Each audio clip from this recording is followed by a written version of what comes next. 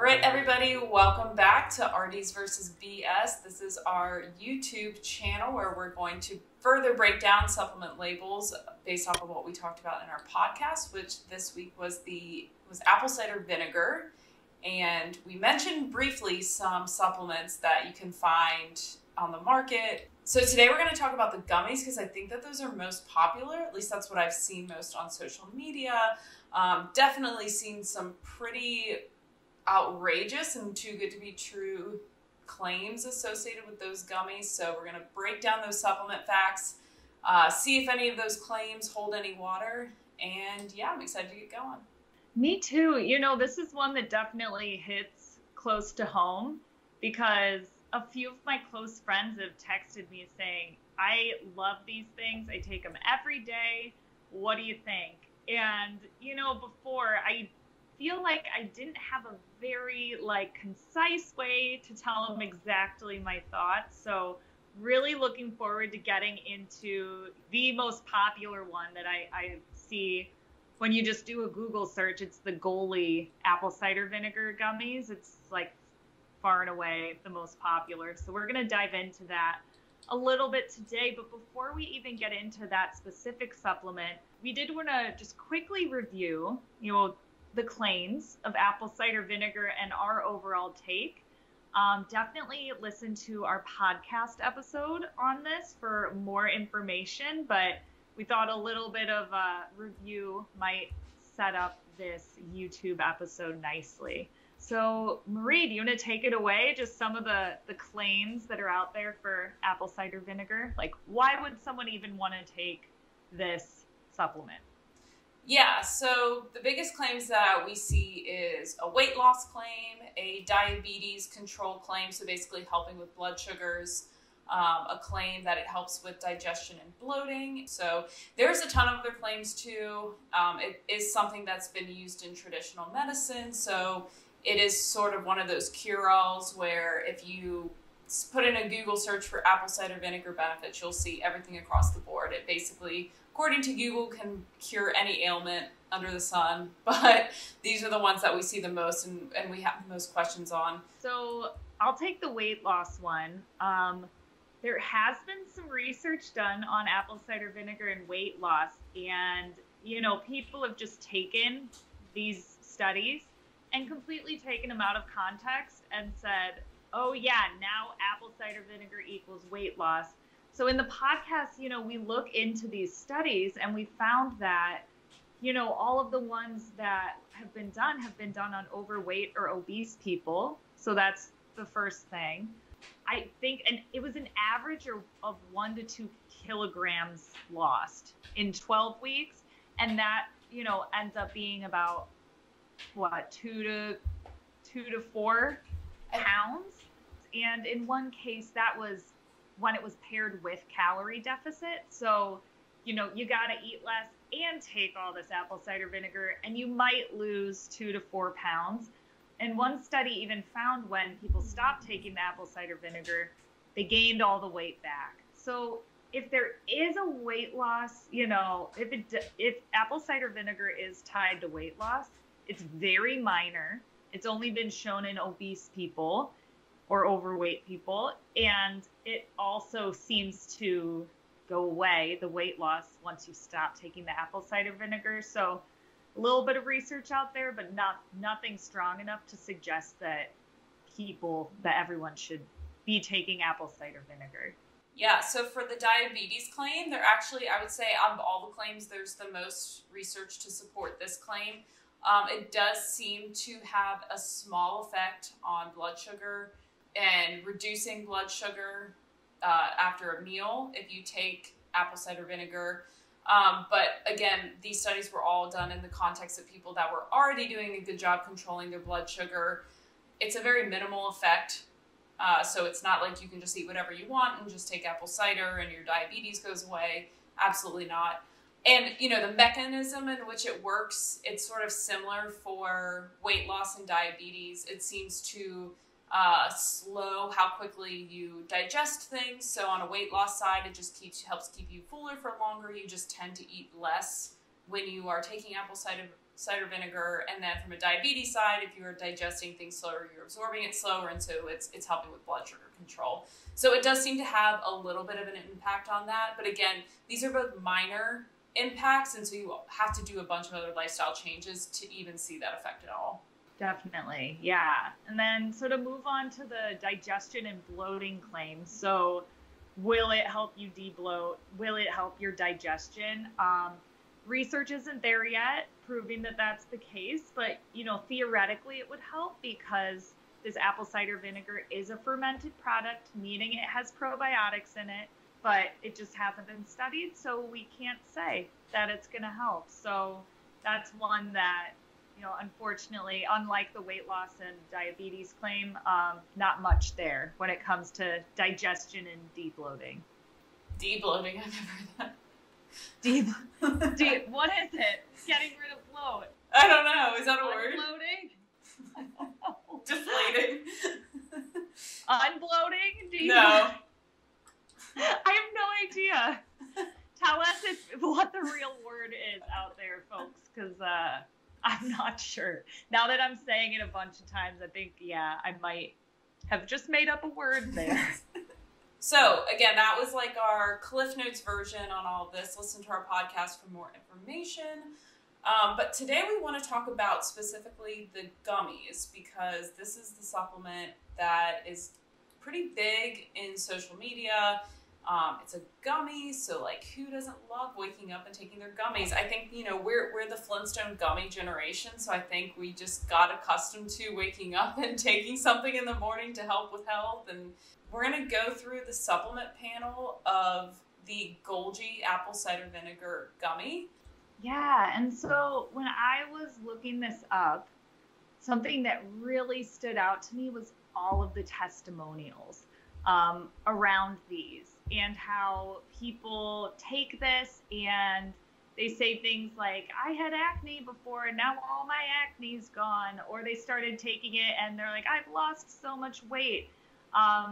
So just a disclaimer out there, testimonials do not equal the truth or real life or research. They're just testimonials. You don't know who these people are. You don't even really know if they're real people. So I just wanted to throw that out there because I get, caught up in these testimonials a lot of times. And I think, well, it worked for them. It's got to work for me. So yeah, just keep that in mind because this one especially, like so many positive testimonials. Anyway, okay, so let's get into these Golgi apple cider vinegar gummies. So let's look at the supplement facts. One gummy is a serving, though they do suggest on the website taking 2 of them per day, even though it says 1 is a serving. So you'll be getting 2 of these per day. There's not a whole lot to them. It's pretty simple as far as supplements go. There's 12 calories per 1 gummy, 3.5 grams of carbs, 1 gram of sugar, which is pretty amazing because I have heard people say who have taken these that they taste really good and they're doing something to mask that apple cider vinegar flavor pretty well. And that was always my thought. And then I looked at the actual supplement and I realized, you're not tasting it because there's hardly any in there. In 1 gummy, it's 500 milligrams, which means it's half of a gram. That's not a lot. And the thing with Golgi is that they say, like, we use the apple cider vinegar with the mother. It has all the probiotics in it. Okay, that's great.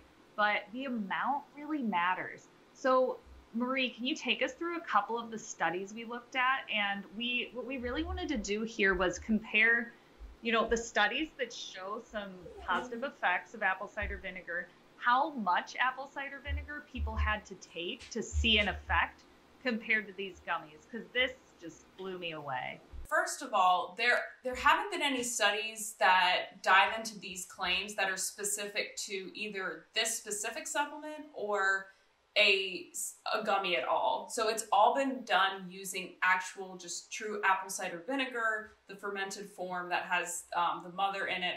So already we're like comparing a little bit of apples to oranges. But pun intended. yes, apples to apple cider vinegars. Nice. But that was terrible.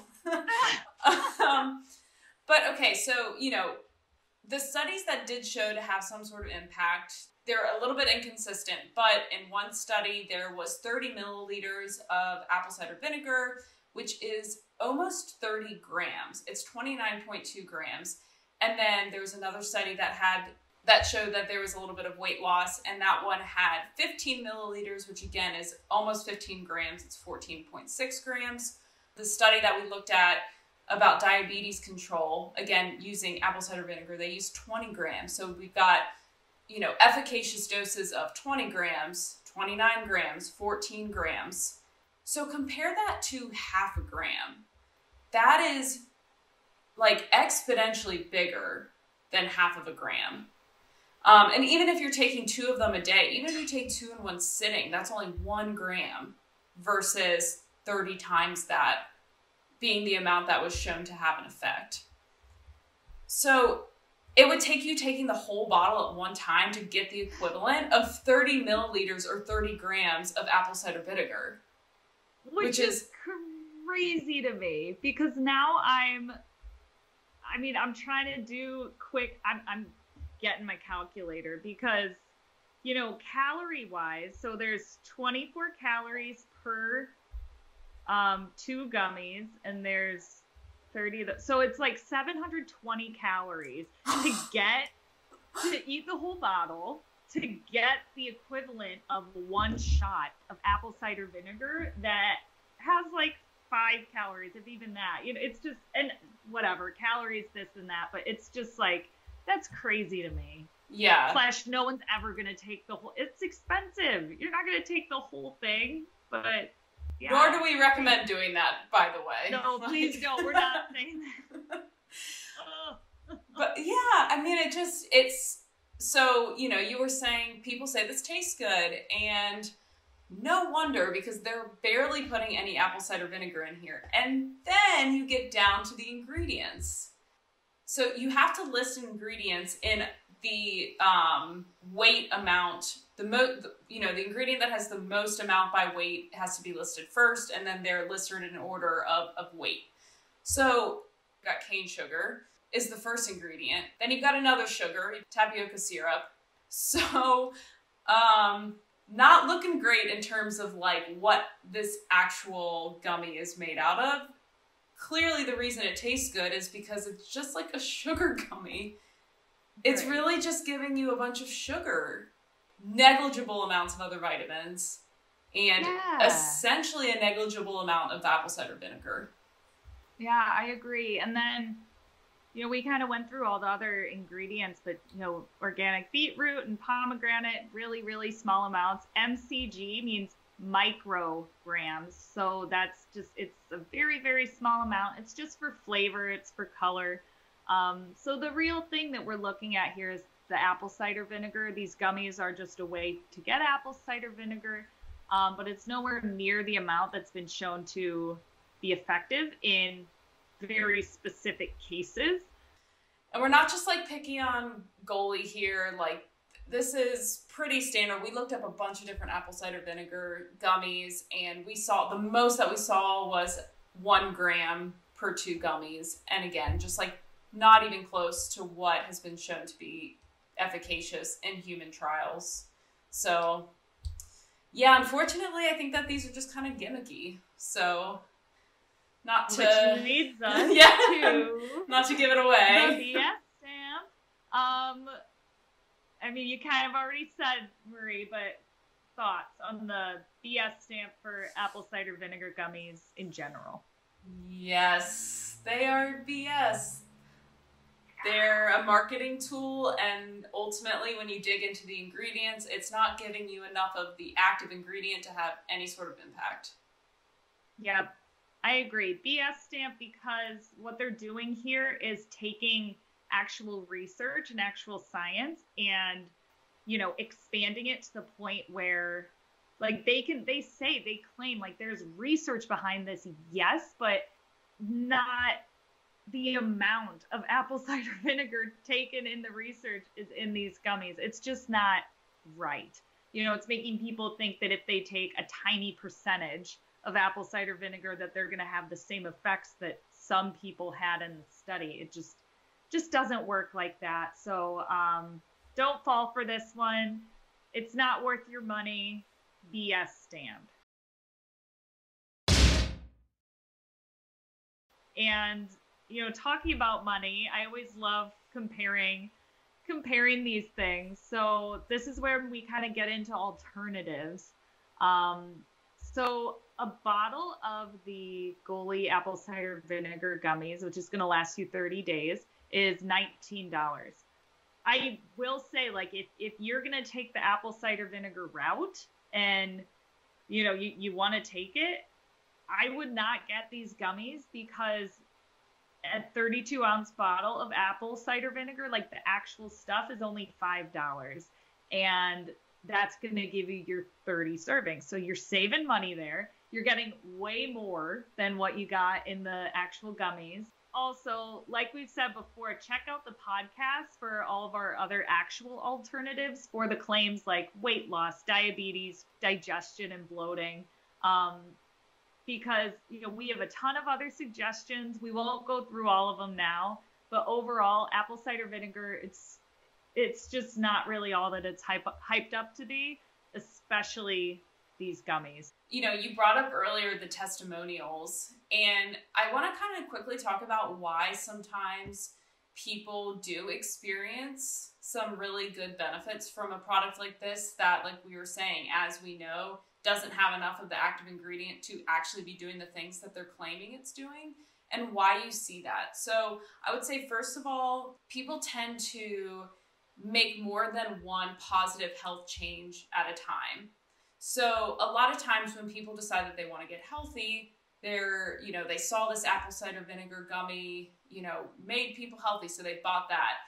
But then they also decided to start exercising, and they also decided to, and it might not even be something like, oh, I started a new diet, I'm exercising, I'm taking this gummy. It might be a subconscious thing where if you are making steps to become healthier, you might eat more vegetables than you did before. And it might not even be a conscious thing, but you are actively taking steps to get healthier, and it tends to be more than one action.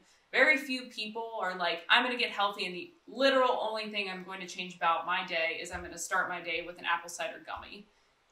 Those people are not seeing results. I would put a lot of money on that. We laugh, but I think people need to hear that. Yeah. Because it comes off as that in the testimonials. It comes off as, I lived my life without these, and all I did was starting to take these, and now I'm like the epitome of health. It's just not how it works. Yeah. I would say another thing, the power of the placebo effect. I mean, seriously, if you go in and you invest money, there's also the sunk cost fallacy. So if you've invested money into it, it is to your best interest for you to succeed from doing that because you've invested money into it. So if you've bought into this, if you've told people that you're starting it and you're all excited and they're expecting to see results from you, and then there's a little bit of a placebo effect of like the expectation that it's going to work. Again, people have results from other health, like lifestyle changes that they've made that they're not even like consciously making those decisions, or they might kind of be consciously aware of it, but they've convinced themselves that it's the apple cider vinegar, not the extra mile that they've walked in a day, not the decision to wake up and walk your dog in the morning instead of just letting him outside in the backyard. So power of placebo, power of buying something, and so wanting to assure yourself that you make sure that you lose weight. And sometimes they're just straight up lying. I mean, you can't get away from that.